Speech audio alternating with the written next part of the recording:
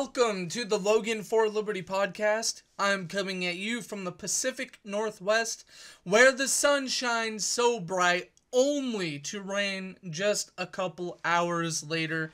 I hope you are all having a fantastic day. Today is a new day. It's August 1st. It's a Wednesday. And I did a podcast yesterday. I will have a podcast every Tuesday. And if I have time, I will squeeze in an extra podcast either on a Monday or even a Wednesday. And I did my podcast yesterday, uploaded it a little bit late. And today, I am doing one for Wednesday, recording it. And I say, let's get started without further ado. I guess I have gotten started, haven't I? So this one, it's kind of infuriate. I can't speak. There's a couple stories in here. Well, I guess, there's a couple stories in here that will piss you off. And then I will leave the best story for last, but it's still kind of serious. Today we're going to talk about the police state. And not the police state as in, all the police. No, I mean the laws. Well, it doesn't really matter, does it? You'll see what I mean.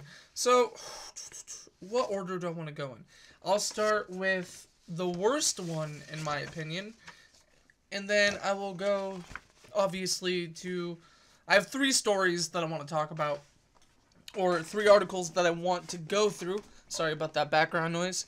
I have 3 articles that I want to go through. The first one's going to be the worst. The second one... it's pretty bad, but I don't think it's as bad as the first one. And then the last one, it's, I don't know if funny would be the right word. It's kind of funny, I guess. Or the idea of it is silly. It's amazing that adults will do this type of stuff. The first 2 articles come from Reason.com or Reason Magazine.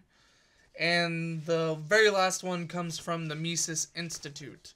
So, without further ado, let's get started. So, okay, the one that's going to piss you off the most, I feel like, will be... well, I'll just read the title. School strip searches 22 6th grade girls because a cop thought they were hiding $50 in their underwear. Yeah, so I want to start off with that one because it's, in my opinion, the grossest one. There is a bit of a, not a rebound. When I'm doing podcasts, for some reason I can never think of language. I can't think of words. Not a rebound. What's the word I'm looking for? Oh, whatever. It doesn't matter. Let's go. When $50 went missing during the choir class's 6th grade field trip, Lanier Middle School's police officer informed its assistant principal that sometimes girls like to hide things in their bras and panties. The assistant principal then ordered the choir's 22 female members, it isn't clear whether there were any boys in the choir, to report to the school nurse for school search, or for strip searches. Sorry, I can't read. Although the nurse loosened their bras and checked around the waistband of their panties, no money was found.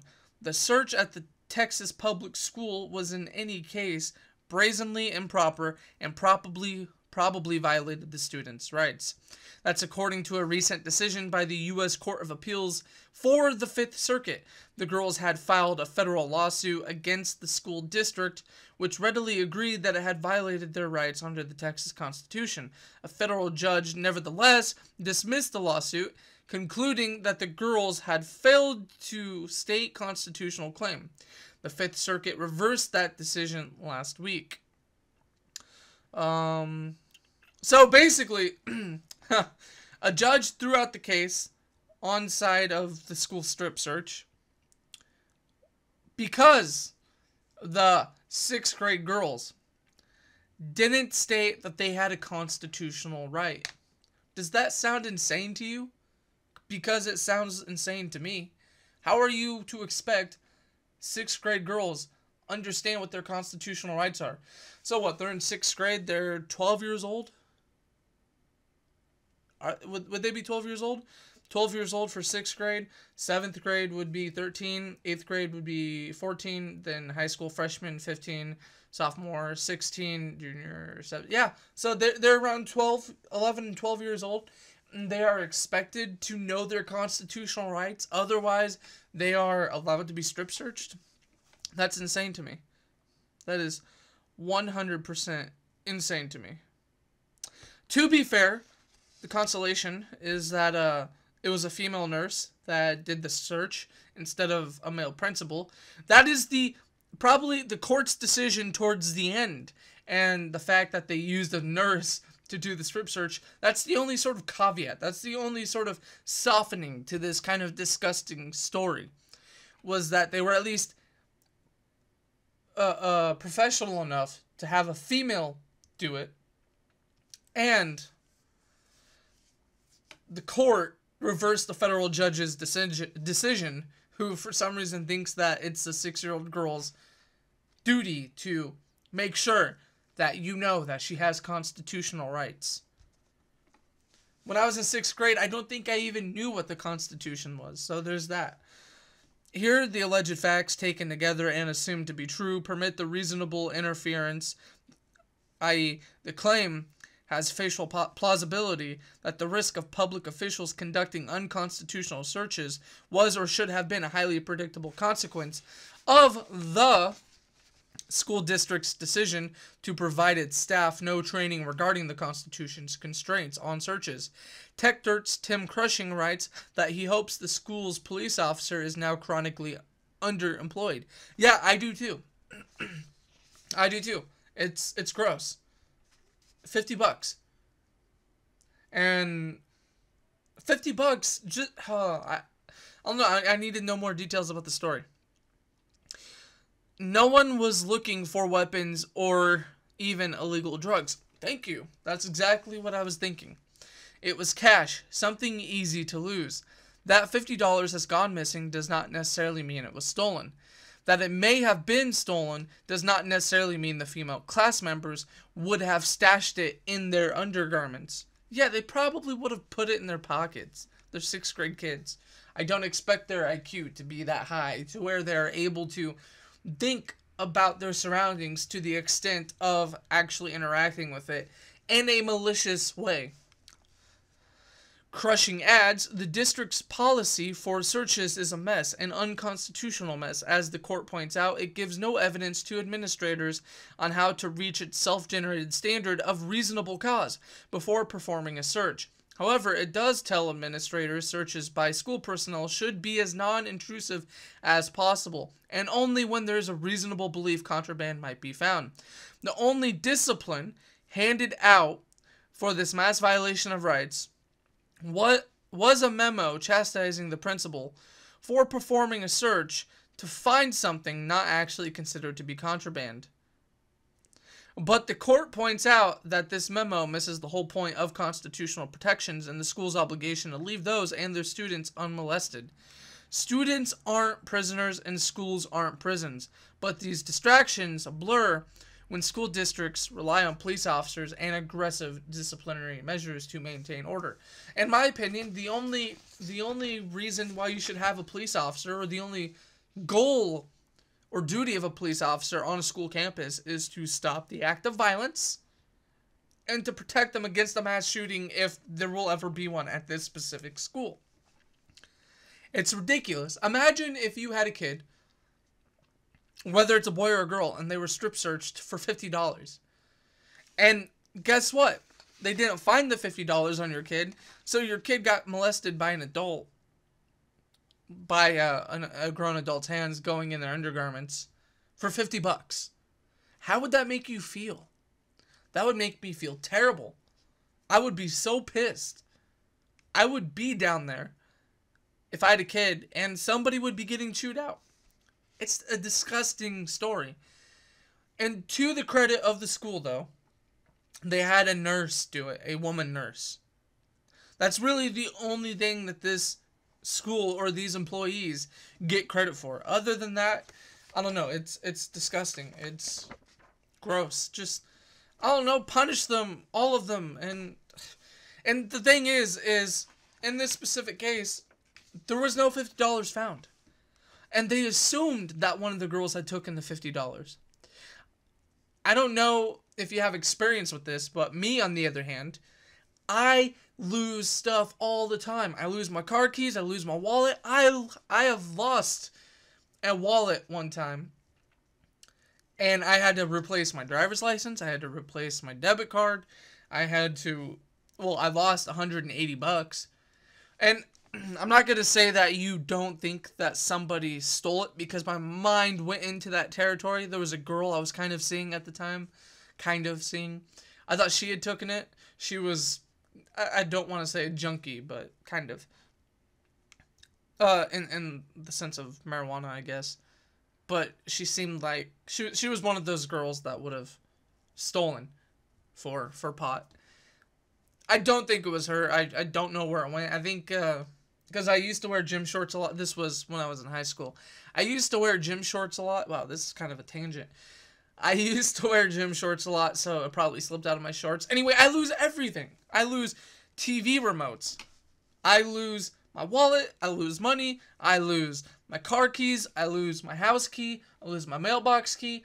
I lose almost everything. So the fact that they initially thought it was one of the girls is kind of gross.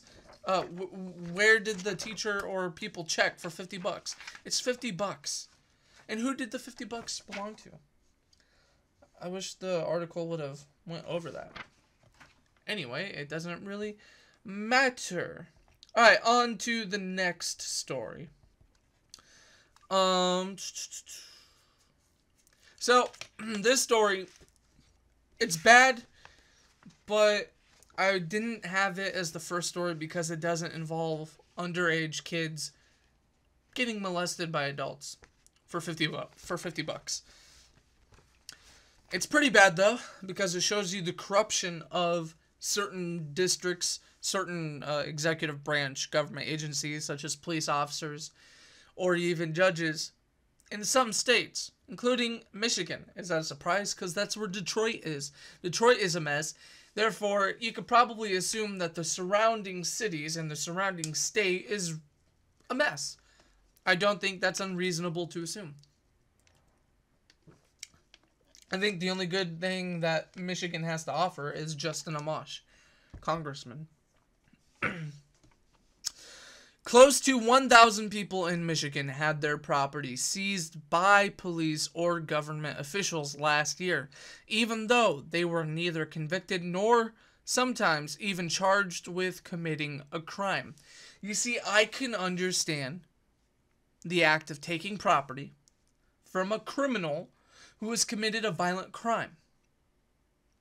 I could understand taking property away from somebody who committed a crime that has affected somebody else. Therefore, you need a way to compensate for somebody else. But these are police officers stealing property for the sake, it's a asset forfeiture. They're trying to get money. They're trying to get a nice bonus. And sometimes this property includes cash or change or something that you can sell for a pretty decent return. That's the bad news. The good news is that we have this information at all. In 2015, Michigan passed legislation that mandated local law enforcement agencies report more information to the state about the extent of their seizures. The Department of State Police just released its first report that encompassed all agencies for a full calendar year.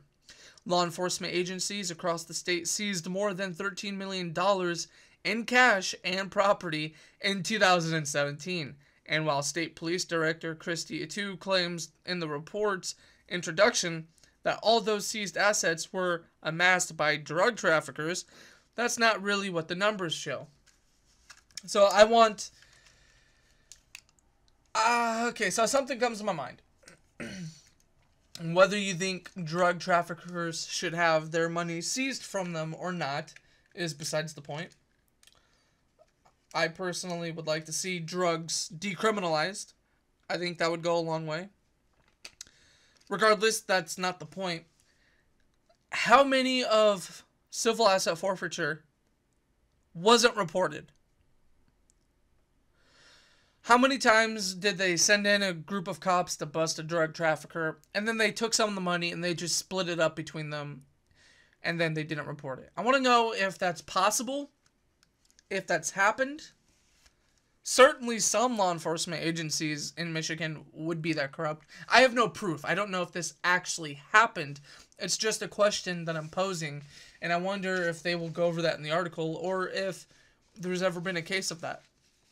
Because the government writing a law to regulate itself, to me, is kind of funny. It doesn't seem like it would work. I don't know. I guess that's a question that will go unanswered. Tom Gantert,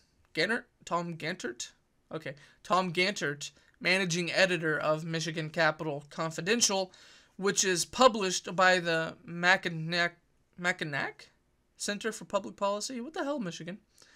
Drilled down into the report and noted that 956 people who had their money or private property seized last year were not convicted of a crime. Of course, those 736 people were not even charged with the crime for which property forfeiture was permitted, and yet such forfeiture happened quite frequently. To put it in a larger context, it happened to 14% of the people who had their stuff taken.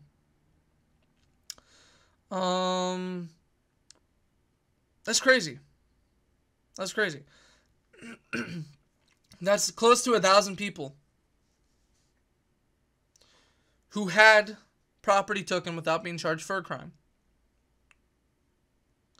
And close to 800 people who had property taken for committing a crime that wouldn't even be permitted to be punished by property forfeiture. That's crazy. That just shows you the corruption of the state. Police and prosecutors are able to essentially legally steal people's property under the process of civil asset forfeiture. Under civil forfeiture, criminal convictions are not necessary. Instead, police and prosecutors basically accuse the property itself of being connected to a crime, using lower evidentiary thresholds and complicated bureaucratic and administrative procedures. Civil forfeiture subverts the typical legal process by forcing citizens to prove themselves and their property innocent of crimes rather than forcing prosecutors to prove guilt. In other words, you are guilty until proven innocent. It's amazing. Thus, citizens can have their stuff taken by the government without first being convicted. There's been a growing backlash to the use of civil asset forfeiture, and some states are attempting to restrain the police by requiring convictions before money and property can be taken. Michigan does not currently require a conviction, but some lawmakers are working on changing the rules. The state's House passed a bill in May that would require convictions before forcing somebody to forfeit property and cash valued at less than $50,000. It has not yet been taken up by the state Senate. Yeah, okay, I like that. That it would require convictions before forcing somebody to forfeit property and cash valued at less than $50,000. Perhaps knowing that more than 1 out of 10 folks who have had their property taken from them aren't even convicted might be helpful information to convince senators to vote for change. One of the difficulties in pushing for asset forfeiture reforms is that poor transparency requirements have left citizens unclear about how extensive the practice is. Police and prosecutors typically insist that the seizures are all from drug traffickers and other criminals without strong reporting guidelines. Citizens have no way of knowing the true circumstances of the seizures and where the money is going. In other words, almost 1 out of every 10 person who has had their property seized from them did not need their property seized from them. They either weren't convicted of a crime or they weren't convicted of a crime that is punishable by asset forfeiture. But the state has to make their money, so damn Detroit using up all those funds. Now, thanks to Michigan's new reporting law, we do know, and it's not a good look for Michigan. Ganchert notes that there are currently more than 2,000 folks in Michigan who face having their property seized while charges are still pending. If the law isn't changed, some of those folks may lose their property or money even if they're never convicted. Yeah, I guess I could keep saying that's insane without actually talking about how that's insane. Imagine you have not committed a crime. There's no proof that you've been committed a crime, but you are going to be treated that you are guilty. And because they're treating you like you're guilty, even though you haven't been proved to be guilty, they're going to take your property as punishment. Or imagine that the crime is a petty crime that doesn't warrant the state taking your property, but that's how you're going to be punished anyway, by the state taking your property. And what's insane is that the state can take your property and money even if it's not related to the crime. Isn't that what fines are for? For you to pay them to the state if you are charged with a crime? You're given a citation or a ticket? I don't know. That just sounds really insane to me. Listen, I believe in simple things. I believe in private property, life, and liberty. And this is a violation of private property rights. And it's, in a way, a violation of your liberty if somebody's violating your property rights when there's no proof that you've committed a crime. It's... I don't know.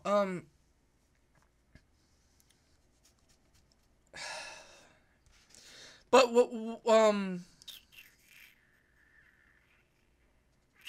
the House in Michigan, though, to their credit, did pass a bill that basically says that you need to be convicted before the police or the state can take your property or cash that is valued less than $50,000.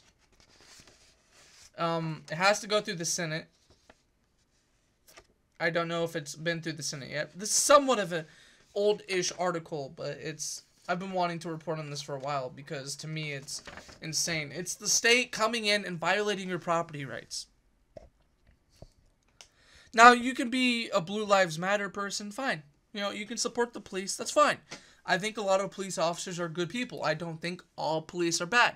But any institution that has authority over you or has the ability to take authority over you will do that, and they will exploit their authority over you. The police are supposed to protect and serve you, but they're not protecting and serving you. They are stealing your property when you have not been convicted of a crime. Or if there's no proof that you've committed a crime. This reverses the whole notion of rule of law. And not only rule of law, but why can't I talk today? Due process. Just say goodbye to rule of law and due process. It's not rule of law, it's ruled by law. And I don't know what the opposite of due process would be. Authoritarian process? It's not due process, it's just process. State process? The rule of law is supposed to protect you as an individual. But you can't be protected if the state can violate any sort of liberty that you have, any sort of rights that you have. And if simple, just smaller institutions on a local level, if they can infringe upon your rights, seize your property without due process, then imagine what the federal government can do. It's just so bizarre that we've gotten so far past the idea of due process. You know, you go through, there's a system of checks and balances to keep the government at bay, to make sure power isn't too centralized. And then we also have due process to set up a rule of law to give law enforcement a guiding principle or a rule book that tells them what to do. That tells them, all right, in this situation, you should do that. And you have to follow these laws so you're protecting the public, so you're actually serving the public. But that's not what this is. This is the complete opposite of due process. This is, we're the state, we're our entity, you are our servants. We're not here to serve and protect, we're here to enslave and punish. We're entitled to your property because you're a criminal, even if we can't prove it. I don't know how many other ways I can really explain this, but to me it's absolutely insane. Alright, let's move on. Let's talk about something that's a little less insane. Well, no, it's just as insane. It's more insane. I mean, this is still part of a police state, in my opinion. The first one was a violation, was basically state pedophilia, state-sanctioned pedophilia. Well, I guess in this case, it was school-sanctioned pedophilia, and I guess to the state's credit, well, except for one federal judge, they were trying to reverse it. And then we also have state-sanctioned property theft. And this one, it just shows the absurdity of the way some people think. Some people think that they can use the law to force you to do good, right? Some people think that they can use the law to change your behavior because they deem your behavior as immoral. And that's a really dangerous way of thinking. Because if you think that you can use the law to shape somebody's opinion, to make them do something that you think is moral, that opens the door for laws almost about anything that you can possibly think of. We have laws against drug use because we think that drugs are bad, it ruins the human soul, and it can ruin society, it can ruin communities. Okay, fine, let's say I'm on board with you. So, what next? The police can then disregard your property rights to enforce those drug laws. They can bust down your door, no-knock raids, shoot your family dog and get away with it. Why? Because there might have been some drugs inside your house. And it all stemmed from the fact that we thought that we could change your behavior and make a better society through a law. And that's the wrong way to think about laws. Laws are simply laws. There should be only two types of laws, for the most part. This is the way that we should look at laws. There's at least two main principles that I can think of. We should have laws to give citizens legal recourse against... there's three tiers of laws that I think we should have. We should have laws that give citizens legal recourse against government tyranny. We should have laws that restrict the government's power, aka limited government. And even if you think limited government should be part of universal healthcare, even if you think socialism is fantastic or you support Keynesian economics, okay, fine. Let's say you do. You support Keynesian economics. You think the government should have a whole textbook of stuff that it can be involved in. 100 textbooks. 1,000,000 pages of stuff that the federal government or the government in general should be involved in. Let's say that, okay, fine, you can have that. But at least admit that the government should be limited in those abilities, that the government should follow a strict set of rules. With that being said, the third tier of law that we should have, or that we should base our laws on, are to give citizens legal recourse against other citizens. Two of those can basically be the same, the citizens' recourse against other citizens and citizens' recourse against the state. You can just say that it's protecting their rights. They have rights, and we recognize that the state can violate your rights, and so can individuals. So legal recourse against a violation of rights, and then we can branch that off into legal recourse against the state, legal recourse against individuals, and then laws that restrict the state's ability to do anything. Basically a constitution or a charter that says, here's the government's power, here's what it can do, that's only what it can do. Of course, no words on piece of paper will ever stop the growth or the state, stop the growth of state or stop the state from violating your rights, as long as a majority of the population thinks that it's the state's right to do these things, to tax you, to seize your property, or as long as they think that just because 51% of all people agree on something, as long as there's people that believe that pure democracy is how a government should be run, the state will always have authority over you.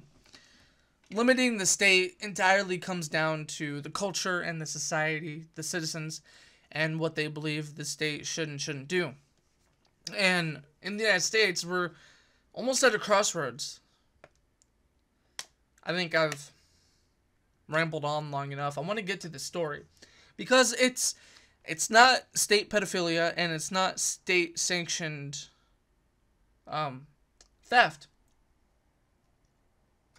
Well, in a sense it is. There is an aspect of that. This is state sanctioned environmentalism, extreme environmentalism, gone silly. So, the latest trend in banning plastic stuff is the nationwide trend toward eliminating plastic straws from restaurants. A commonly given justification for the ban is the fact that there's a lot of plastic garbage floating around in the ocean. Of course, this rationale seems a bit odd for some locations. In Fort Collins, Colorado, for example, which is about 1,000 miles from any ocean, locals feel the need to do their part by convincing local restaurateurs to ban the offending objects. Yes, we are talking about banning plastic straws. There is a reason behind this. Trust me, I will get there. By the way, this specific article comes from the Mises Institute, which is Mises Institute. They're advocates of Austrian economics, freedom, and peace. So definitely check out the Mises Institute at https, whatever, misesinstitute.org. It doesn't matter. You know how to use a URL. One can already see that this will be inconvenient for toddlers and their parents, and for the physically disabled. But with private firms choosing whether or not to use straws, it's not really an issue that requires a strong opinion. So, not only will it be inconvenient for toddlers and their parents, there was something on a video that they did, where it showed a disabled person who, I don't know what they had, but the disabled person seemingly kept hyperventilating, like they couldn't stop, and this individual couldn't control their muscles all the way, and it looked as if they were hyperventilating. And the only way that this disabled person could drink is by using a straw. Otherwise, they would spill the drink all over their face, outside of the cup. So when Starbucks decided to, or when, was it Seattle? The city decided to ban straws. They came up with these lids with a more open hole for you to drink out of. So a law with good intentions has unintended consequences that we should think about. I mean, I'm not freaking out because it's a straw ban. I just think it's silly, and we'll get to the meat of why I'm reading this story pretty soon. On the other hand, when it comes to government-sponsored bans on straws, things are considerably different. This is because at the heart of every government law, rule, and regulation is the fact that violence must ultimately be employed to enforce those laws. Indeed, Santa Barbara, California, has announced a new ban on plastic straws that brings sizable punishments if violated. Do you see where I'm going? I hope you guys see where I'm going. Violating Santa Barbara's plastic straw ban could land you in jail for up to 6 months and a fine of up to $1,000 per violation. However, the city says it won't actually punish anyone that severely if they break the rule. So, actually, the article is going to answer my question. Let me answer my question. If they're not going to punish anybody that severely, why have that written down in the books? And the article goes on to say, how do we know the state won't punish people accordingly? Well, we have nothing but the promise of its spokesperson, after all. Municipal code does state a violation could land the provider in jail for up to 6 months and lead to a fine up to $1,000.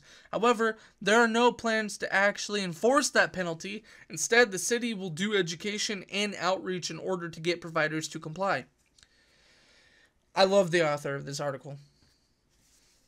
Ryan McMakin, you're a badass.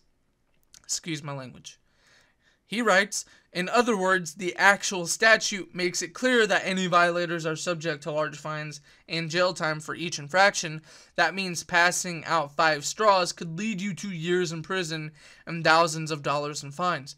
In the future, will judges and city prosecutors refrain from applying these penalties because some city employees said they won't back in a 2018 news story. Don't bet your livelihood on it. The city maintains it is free to begin handing out fines and jail terms whenever it wishes. After all, the city was committed to not using these punishments. Why not write the ordinance in such a way that it's legally impossible to do so? Oh, I know, because they want to enforce the law. There will probably be people punished for drinking out of straws if people are willing to risk that much of a punishment for drinking out of a plastic straw. More likely, these rather draconian punishments will stay in the law books, and whether it pleases the city to attack any political enemies or eccentric who hand out a few straws, then victims ought to prepare to be ruined financially or worse. Yes, this is one of those laws to where, let's say, okay, we're not going to enforce it on the average person. This is just to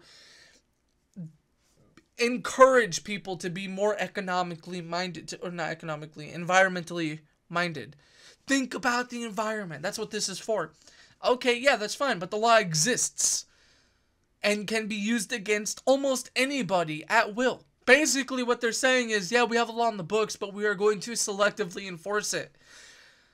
Do you know what happens with selectively enforced laws? They end up being used as a weapon against individuals or personal targets. Whether it be a personal target of the police officer or of the city-state. There is nothing new about this, of course. When a government passes new laws, it relies on its agents with guns to enforce it. The state likes to remind people that it enforces laws against felonies like murder and assaults.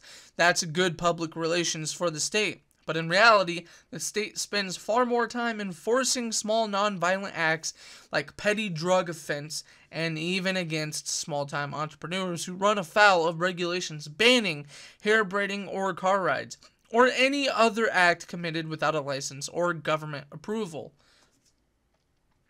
Take, for instance, government bans on selling raw milk. Governments continue to shut down buyers and sellers of raw milk. Terms like shutdown, however, are euphemisms to hide the reality behind those closures. So the story goes on to compare, or the specific article written by the Mises Institute, by Ryan, I believe his name is, McMakin. Yeah, what a badass. Excuse my language. He goes on to compare it to the act of banning straws to the act of having licenses for hair braiding and car rides or raw milk. Because these are small, petty crimes that hurt nobody except for maybe the people involved, and there's generally a voluntary transaction.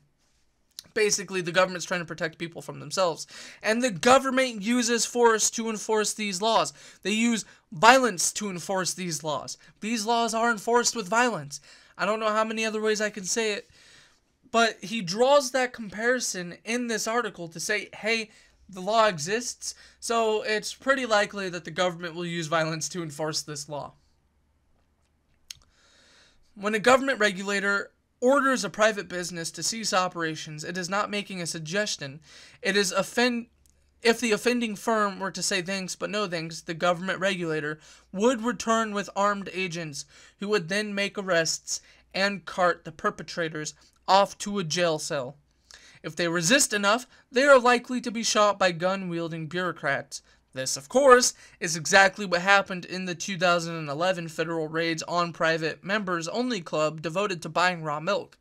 As is so often the case with enforcement of government regulations on peaceful activities, government agents not only made arrests, but they also seized cash and other private property in order to line the pockets of government agencies. After the arrest came the prosecution, with draconian fines on the table. As The Atlantic noted in 2011, the mood in the courtroom was almost comical when club organizer James Stewart's initial $121,000 bail was announced. We'd been watching child molesters and wife beaters get half that amount. James is accused of things like processing milk without pasteurization and gets such a high bail amount. The felons in court burst out laughing.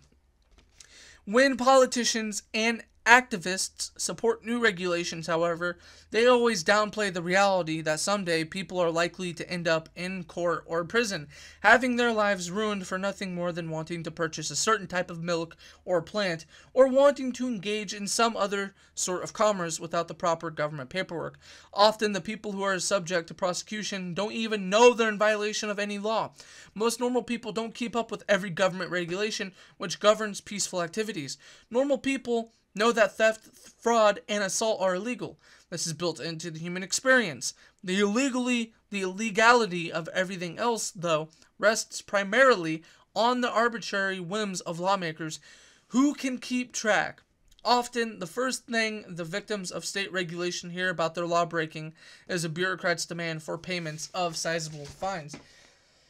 So, there is a lot more. Oh, in the end, though, support of any government law is the same as supporting the violence necessary to enforce those laws. The article goes on to talk about the drug war and whatnot, but there's about a couple more paragraphs of this article. But I've gone on long enough. This episode has gone long enough, so I would like to basically make my closing remarks about this article. This author is making a great point that all laws require force to enforce. They require violent force. I was going to say force on the force. That's kind of redundant in a way. And this person, the article it's a perfectly cited article.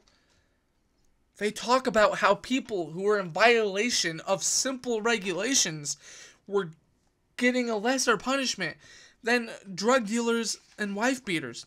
Not drug dealers, but child molesters and wife beaters, getting only half the punishment of people who have violated laws regarding unpasteurized milk. That's ridiculous. That's the part about these regulations. I don't know, for some reason the state will overlook child molesters and wife beaters, and they will crack down hard on unpasteurized milk and straw drinking. Think about that. Selective enforcement over stupid laws. You put that together with violence, and you get this. You get a $1,000 fine and 6 months in jail for a single straw if they choose to enforce it, and they probably will. It's one of those instances where you break a law and then you get pulled over for it, or you get told by a cop that you're breaking this law, and you're like, huh, I've never heard of that law. That's probably what's going to happen. Or they don't enforce it, so when they finally do enforce it, you're out of your mind trying to figure out how the hell that even happens. I think I went into a rant about something so silly, but that's what happens when you hear about things that are so silly. So without further ado, I will give you my closing remarks. On this channel, on this podcast, me as an individual, I like to advocate for certain principles that I hold dear to my heart, and principles that I think are the extreme important principles of an underpinning of any sort of free society. And those principles include individualism, free markets, peace, tolerance, limited government, decentralization, the scientific method, and natural law. Those are principles that I navigate through the world with. They are things that I believe in, and it's a really important fabric of principles, in my opinion, that I think can almost provide you with an answer to anything. And I added in the scientific method for a reason, because the scientific method, in my opinion, is important when you're trying to reason with reality, when you're trying to sort facts and emotions, and you're trying to find the truth of everything. That's why I also included the scientific method. I don't think that we should ban the use of straws. What I think we should do is I think the private sector should find alternatives to plastic straws, and in some cases they have. The trick is to come up with an alternative that is just as cheap as plastic straws. Because let's face it, one of the reasons why we use plastic straws is because they are so cheap to make. We don't use paper because paper becomes soggy and rips off into your drink. Get a plastic, or get a paper cup, put a liquid in it, and let it sit there for a while. What happens to the cup if you don't drink the liquid quick enough? Well, we all know what happens. It gets a little soggy. It's not as solid. It loses its structural integrity. That's what happens. Plastic is nice because it's cheap, it's efficient, and it works. Maybe what these companies can do, fast food restaurants, maybe what they can voluntarily do is allow you to recycle plastic. So the lids, the straws, that would be a good idea. Just let them melt down the plastic again, or do whatever it is that they do. I'm not familiar with the straw making industry. Although I have thought about, here's what I've thought about. I have thought about buying bulk straws in bulk, either from like a Costco if they have them there, or off of Amazon, and just selling them online specifically to Santa Barbara. I don't know if Seattle has done this. But regardless, you shouldn't be punished for something that is easily solved by innovation and personal responsibility. It's not okay to strip search 6th grade girls for $50. It's not okay to steal somebody's property when they haven't committed a crime. And it's not okay to enforce a straw ban with violence. And unfortunately, that's what the state does. I hope you all have had a great day. I hope you enjoyed listening to this podcast. I promise they will get better in the future as I establish a grounding for my personality or the way I want the podcast to go. A lot of me talking in this podcast is me trying to even figure out my own beliefs. Without further ado, I hope you all have a good one. Also, don't forget to check out the description box for a link to my Facebook, Twitter, and other videos. Have a good one. Stay free.